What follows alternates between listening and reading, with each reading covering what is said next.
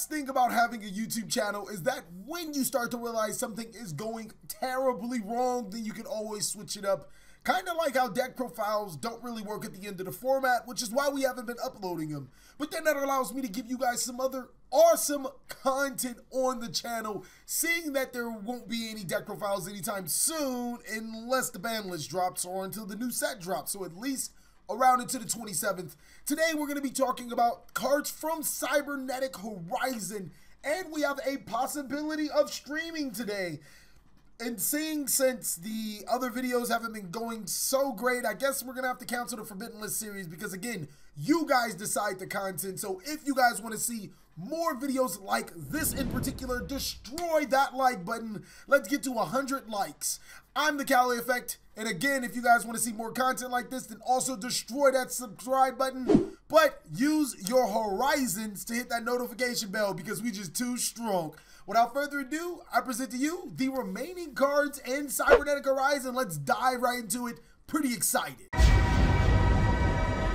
Alright guys, normally if you guys want any news, you can check out my like page. My like page is, it's a like page. Just type in TheCaliEffect, you go there, it has information. And I try my best to give you guys the information on there. But diving into this, let's see what we got. The first monster is Cosmo Brain, a level 7 Dark Spellcaster monster with an effect, of course. It has 1500 attack and 2450 defense. I'm pretty skeptical about this card because normally we get level 7 spellcasters, they're terrible. The last good level 7 spellcaster we had was Dark Magician. Huh, that can't be right. This card cannot be normal summoned or set. It can only be special summoned from your hand by sending one non-effect monster from your hand or face up on your side of the field to the graveyard. Okay. You can only use this card to effect once per turn. This card gains attack equal to the level of the sent monster times 200. So if you're sending, I don't know, a Metaphys Dragon or Dark Magician, it's going to gain 1400 attack, making them a 2900 attack monster. Okay. Its next effect is you contribute one effect monster you control, special summon a normal monster from your hand or deck. Now, I actually could see this in Dark Magician. You pitch a Dark Magician to summon this card, and then you tribute like your Magician's Rod to summon another Dark Magician from your deck, and now you can use them both for a link summon. That's not terrible. I just don't like all of the resources that it requires you to use, and the fact that you have to send a Dark Magician from your hand to the graveyard. You know, you already probably have ways to summon it anyways with your Magician's Rod. I don't know. I'm kind of skeptical about this card. I'm kind of not. I think it's a pretty decent card, and I think we have some good use for the Dark Magician players. The next card we're going to be talking about is Majin Duo. I hope I said its name right. It's like Majin Buu, but except Buu, it's Duo, right? Alright, it's a level 3 Dark Fiend of Flip effect monster with 0 attack and 2000 defense. Its effect reads, you can only use this card's 1 and 2 effects per turn. Oh god. If this card is sent from the deck to the graveyard, you can special summon this card. I love this card in face down defense position. Or at least it has a flip effect. Its flip effect is you can send one Fiend monster from your deck to the graveyard. Now, immediately, this card screams Archfiend Harris. That's the only Fiend monster I can think of that can gain this card's effect. And if I remember correctly, we actually do have a Fiend Link monster that can send this card from the deck to the graveyard. So it might be as free as we think. You activate the Fiend monster's effect, send this from the deck to the graveyard, that effect to send the Harris, even though the Fiend monster could have sent the Harris anyways. Huh. Okay, well, if this card is drawn in like Dark World, you can send it in your graveyard by Dark World dealings, and then that can send the Harris that you probably could just play more copies of. Okay, I haven't found a use for this card just yet, but I think it's a pretty decent card. The next card is going to be Metaphys Decoy Dragon. I thought that the Metaphys archetype was done. I actually really like the Metaphys archetype because basically what it is they take older monsters from the older Yu-Gi-Oh series and then make them into Metaphys worm monsters and give them different effects. It's almost like a retrain. This one's a pendulum monster, and its pendulum effect is actually, its stats are, it's a level 2, 300 attack, 300 defense, pin scale 1 monster, and its effect is you can only use this card's pendulum effect once per turn. When a monster you control is targeted for an attack, you can target one Metaphys monster you have that is in your that is banished or in your graveyard. Banish this card, and if you do, special summon this card in attack position. That's a pretty decent effect. I was actually expecting it to have a restrictive effect saying that you can only special summon Metaphys monsters from your hand or your extra deck or something like that. But its effect is not that bad. I mean, I can't it's good. Its monster effect is you can only use this card's monster 1 and 2 effects per turn. When a monster you control is targeted for attack, you can target one Metaphys monster that is banished or in your graveyard. Banish this card from the field, and if you do special summon that target in attack position, that's similar to what we just had, if that isn't the exact same effect. I think it's the exact same effect. That's nothing new.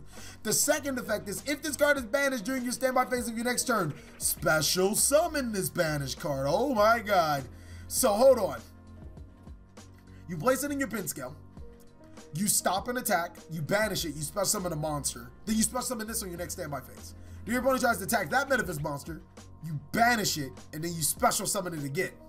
Huh. This card's pretty good. It's pretty decent for Metaphys. I think it's some really good support. Will it make Metaphys over the top?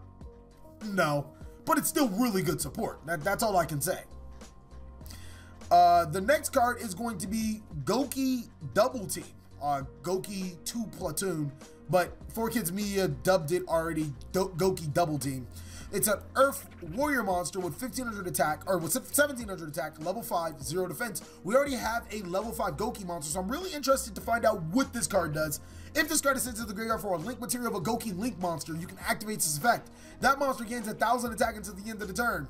That's garbage. That is the most garbage effect I've read on Gokis. Is it? Nah, no, it isn't. During your main phase, except during the turn this card was sent to the graveyard, you can banish this card from your graveyard, target one Goki spell card in your graveyard, shuffle it into your deck. I can't think of a time where I've used all 3 copies of Goki Rematch and haven't won the game by then. And at the same time, I don't know any of the new Goki support yet. But I'm going to tell you right now, this card seems trash. It doesn't even have the basic Goki. When it's sent to the graveyard, add one Goki monster from your deck to your hand. Had it did, it'd be a little better, but it isn't that good. This card, the next card is going to be High Cupid. Oh, I get it. It's like High Stupid, but Cupid? No? All right, but I still think it's cool. It's a level 1 light fairy monster with 600 attack, 600 defense. You can activate this card's 1 and 2 effects per turn. You can send the top 3 cards from your top of your deck to your graveyard this turn. Oh my god, it's a card trooper. I love card trooper. Troop. Increase this card's level by the number of cards sent. So it becomes a level 4 monster. Okay. I guess. 1500 attack is too much. If this card is destroyed by your opponent, or if this card is destroyed by your opponent since the graveyard, gain 1500 life points. Huh. At least it gives you enough to strike your opponent again. Because you're High Cupid. Anyways, the next card is going to be Psycho Ace. If this card is tributed in the monster zone, you can target one card on the field, destroy it. It is an emergency teleport target because it is level 2. Other than that, we still haven't had a good psychic monster in a very long time. Like a good off-theme psychic monster. I can't remember one. I just don't.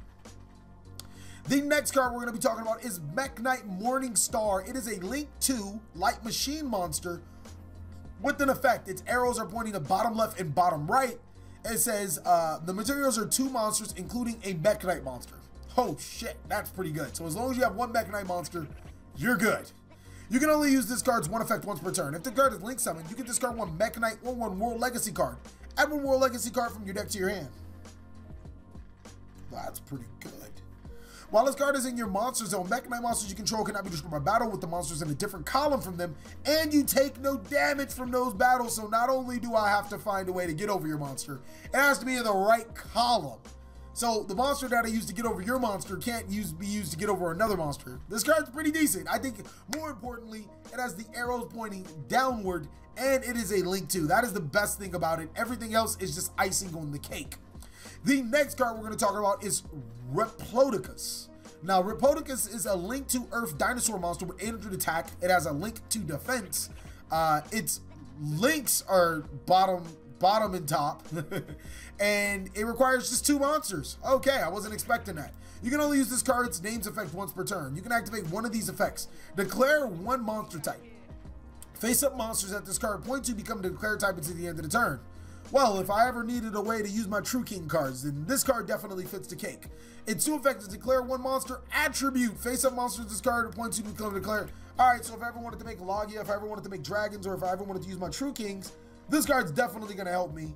I think that this really just reinforces the True King aspect to the deck. I'm not sure about monster type. I read the monster type, so I immediately assumed it was going to do tribute for the same thing. But I'm not sure what we would do for type, other than make shut all monsters dinosaurs so we can exceed with them. That's really about it. That's it. And literally, if you ask me, it solidifies Shadows, it solidifies True Kings inside of the dinosaur archetype.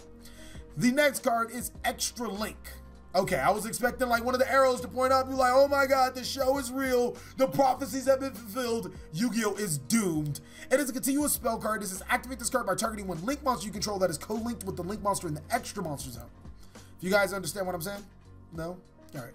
The target gains injured attack for each link monster on the field. It's like United We Stands.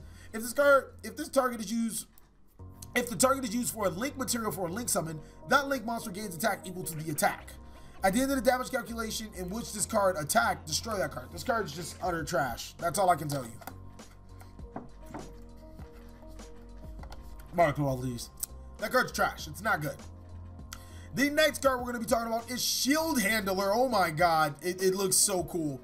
When a card or effect that would destroy a monster on the field is activated, target one link monster at each side of the field, negate the effects of the target's monster your opponent controls, and if you do, equip this card to the monster you control, cannot be destroyed by card effects. Okay, that's trash. Reverse World. Okay.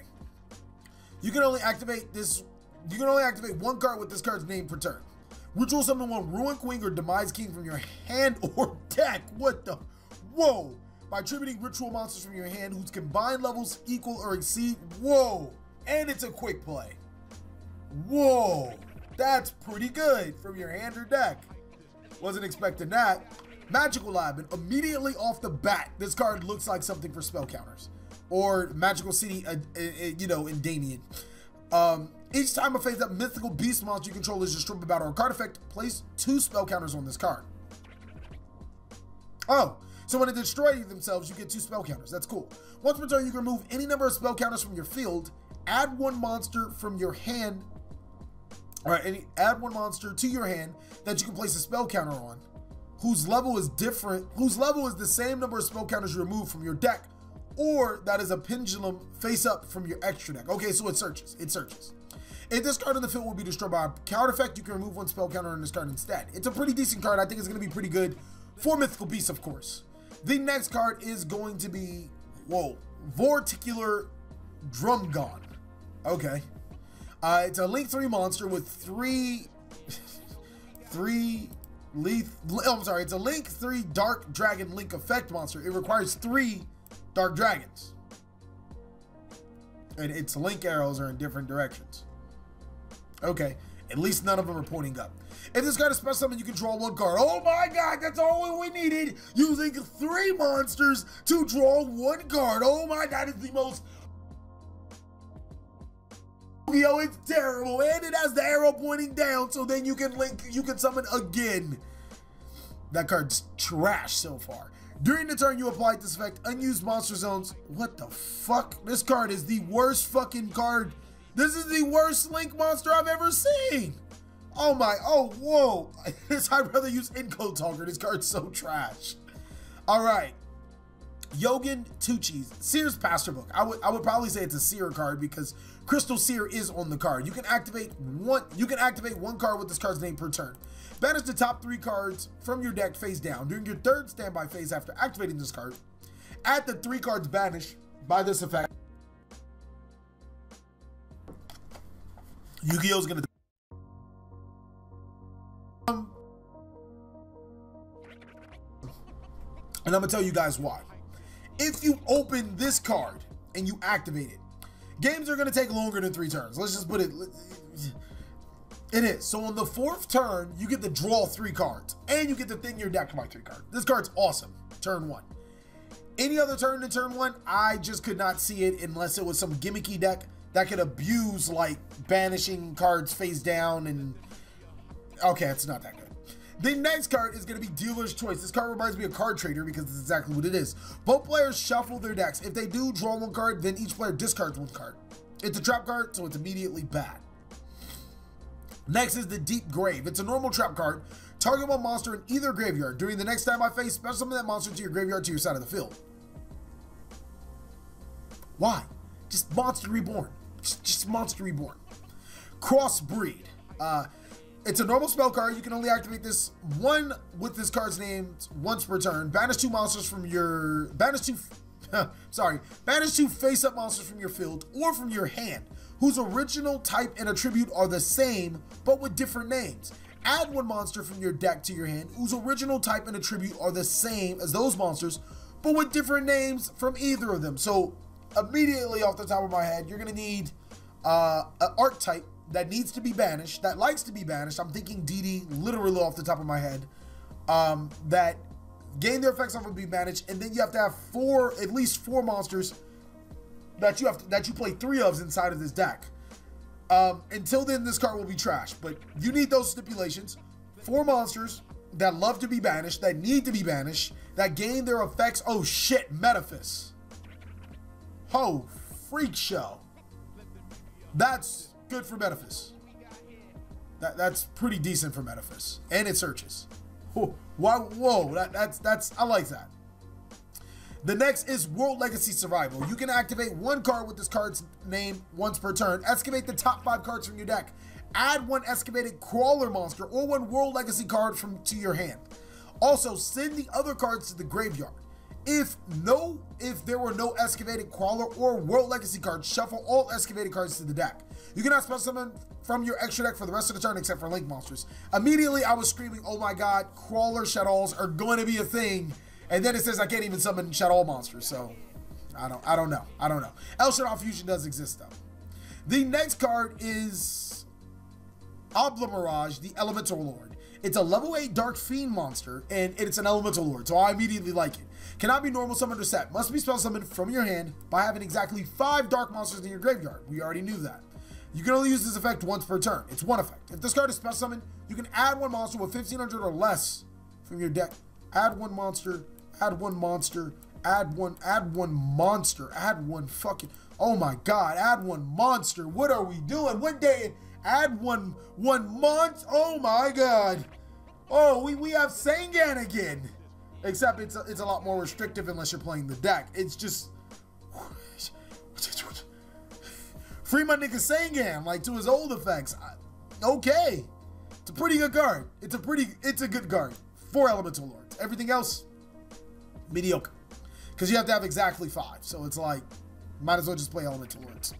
The next is Zeradius, the Magic Crystal Dragon. It's a level 6 Dark Dragon. You can only use this card's named effect once per turn. If this card is in your graveyard, hand or graveyard, and the spell or trap card you control leaves the field by an opponent's card, and is sent to the graveyard banished, you can spell summon this card. Then set 1 spell trap card from your field to your field from your banished cards or your graveyard. If this card was special summoned this way, banish it when it leaves the field. I like this card. It's a pretty cool card. It has a decent effect. Will it be played in every deck? No, it's not that great. Oh my god, do we have another frog? We have frog support. We have frog support, fellas. This card breeds, cannot be used as a fusion, synchro, exit, or link.